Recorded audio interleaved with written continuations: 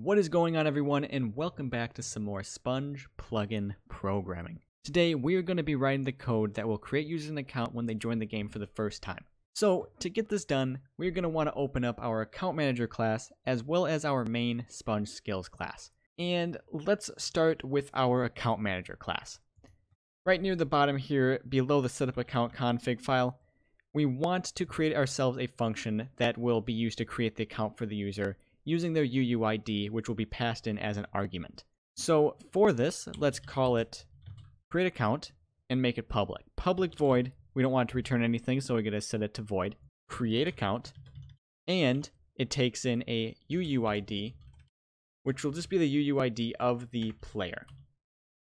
And with this, the UUID that we want to pass in is just the java.util.uuid. Now that we have the create account function kind of set up here, we don't have anything in it yet, we want to create another function that will be used to check to make sure that the player does not already have an account. Because we want to avoid creating an account for a user that already has an account, because that'll just end up overwriting stuff. And that would not be very good. So for this, let's create another public function. And the return type for this will be Boolean, true or false, has account.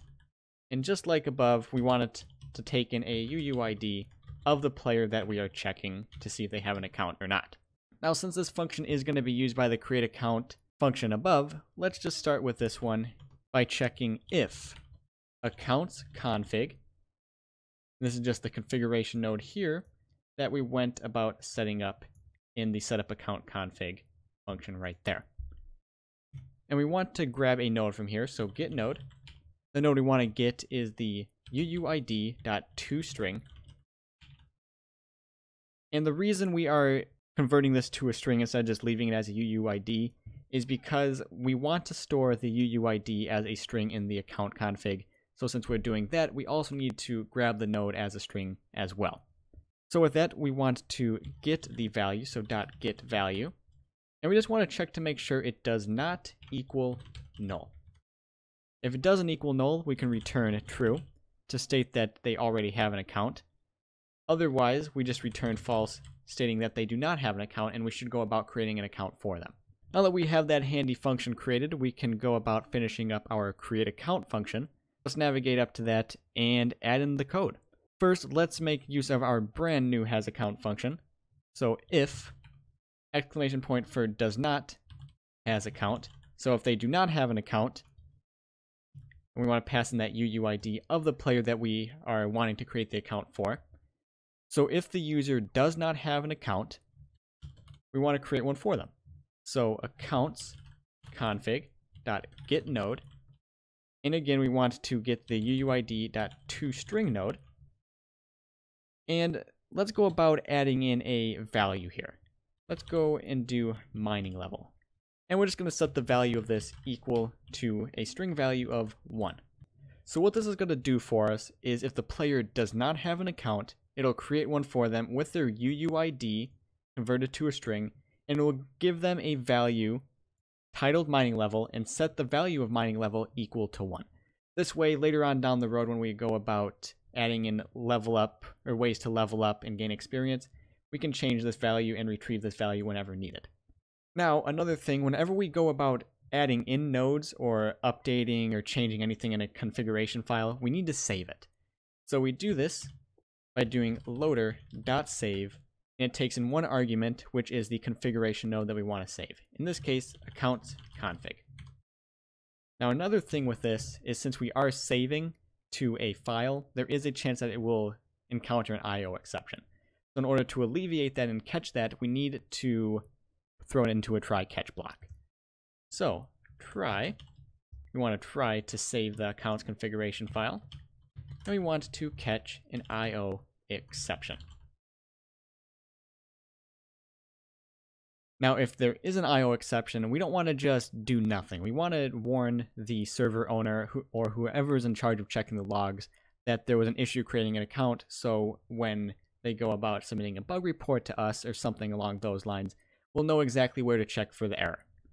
So we can do this by doing logger.warn. Error creating new account.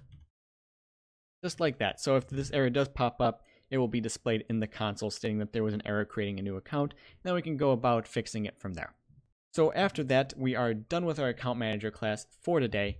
Let's move on to our sponge skills class and actually go about listening for a player joining the server and creating them an account. So let's navigate right below our final listener that's here, in this case on server stop, at listener again, because we want to listen for something. And we will call this public void on player join.